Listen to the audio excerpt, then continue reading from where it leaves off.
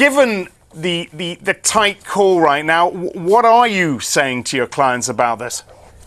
Well, I have to admit, my parents live north of the border and I spend a good deal of time up there, including 2 weeks this summer.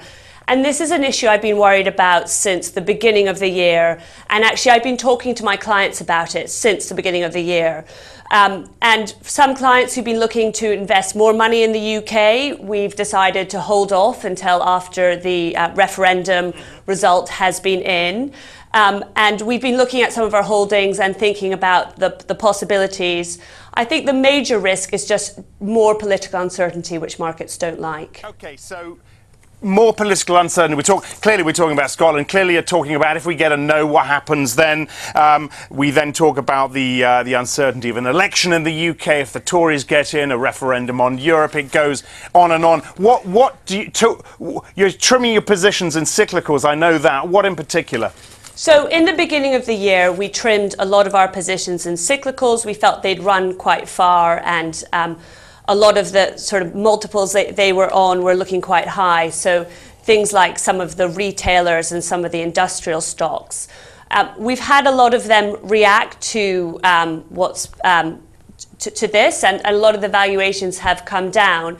And we're looking to add to cyclical positions where we also think there's a bit of a self-help story. So, some holdings in the media sector we're looking at, and we're even sort of starting to look at some of the house builders where things might have got a bit overdone. What do you make of financials right now?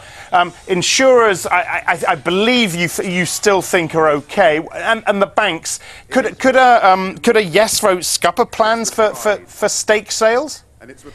I think we're not really going to see significant stake sales, especially from RBS, this side of a general election. And I certainly think that if we wake up on the 19th to a yes vote, we're going to need some quite fast reactions from the Bank of England in particular about where these banks can be domiciled.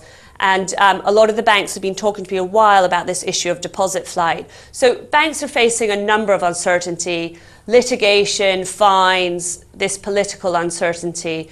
So despite the fact that long term there could be some value there, I think these short term headwinds remain a risk. Insurers, on the other hand, are less exposed to this, and there's still some good opportunities for dividend growth and dividend support, which we like. So we're happy keeping our overweights in these.